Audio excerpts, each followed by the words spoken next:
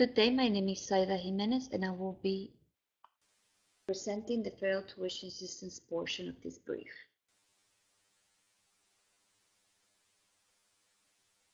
What is tuition assistance? Well, tuition assistance is the financial assistance to help soldiers with optative voluntary civilian education. This means soldiers that want to go and pursue an undergraduate or graduate degree at a college or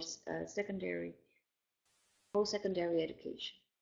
How do you qualify? You must be actively serving in the National Guard, not be flagged or pending unfavorable action.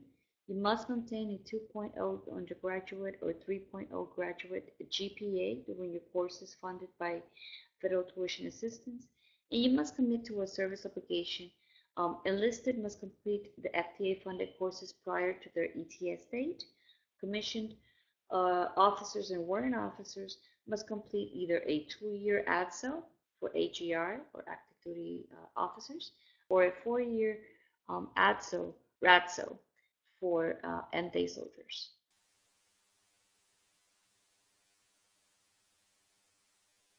How do you qualify? There are 2 tiers for federal tuition qualification.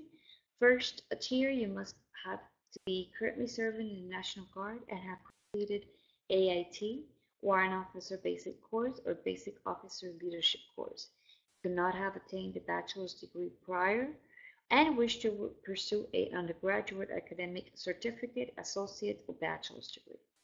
You must have attained a bachelor's degree and wish to pursue an academic degree without the help of a federal tuition assistance. It means that if you are already earned your bachelor's degree and you want to pursue a graduate degree, you can do so if no portion of the bachelor's degree was funded for federal tuition assistance, and that's tier 1. Tier 2, you must be currently serving in the National Guard and have completed Advanced Leaders Course, Warrant Officer Advanced Course, or Captain's Career Course. You must have attained a bachelor's with the use of FTA to pursue your master's degree.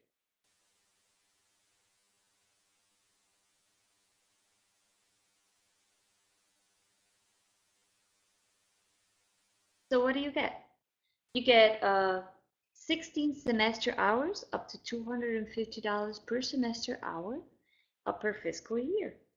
You must use it towards your undergraduate, graduate certificate, undergraduate certificate, associate, bachelor's, or master's degree. Our 130 credit semester hour limit for undergraduate degrees, 39 semester hour credit limit for graduate degrees, and 21 semester hour credit limit for undergraduate or graduate certificates, which can be taken every 5 years.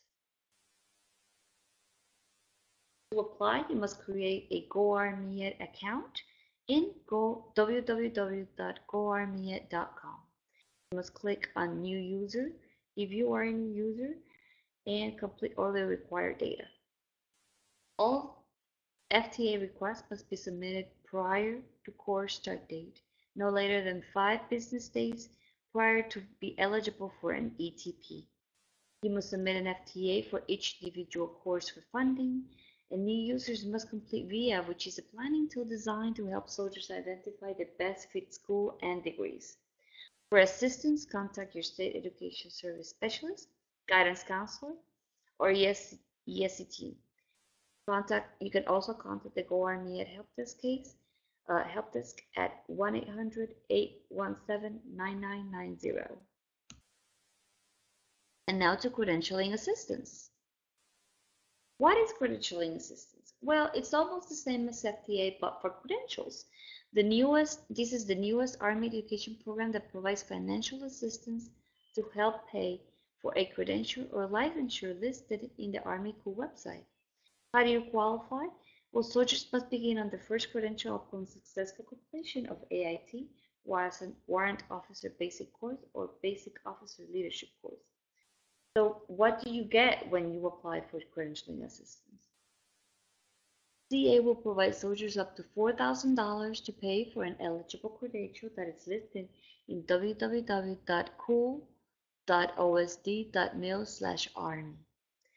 Soldiers can use FTA and credentialing assistance at the same time, but they must be aware that there is a combined usage uh, limit of $4,000 per FY. Credentials does not have to be listed to the soldier's MOS, and CA will actually pay for all expenses related for classroom, hands-on, online, blended training, and associate materials to include manual study guides, textbooks, processing fees, test fees, any other related expenses. To apply, you must contact your state education officer or state education service specialist and discuss the CA application process and verify that you are eligible to take this credential.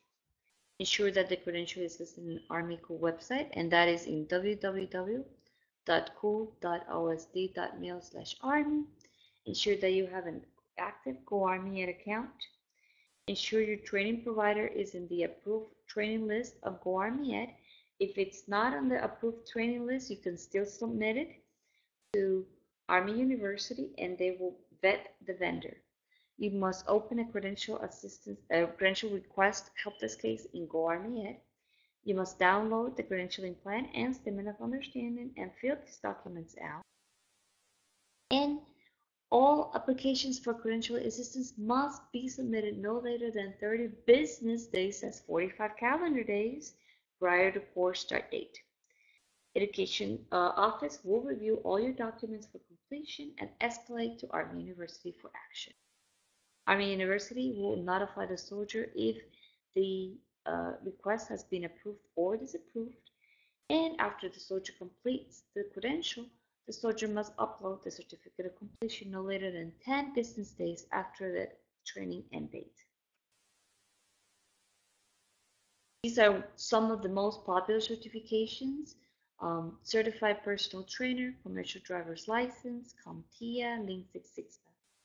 You can also go for testing only, and there are two major companies that offer certificate licensure exams. The first one is Pearson VUE at home.pearsonvue.com and Prometric at www.prometric.com/en-us/pages/home.aspx.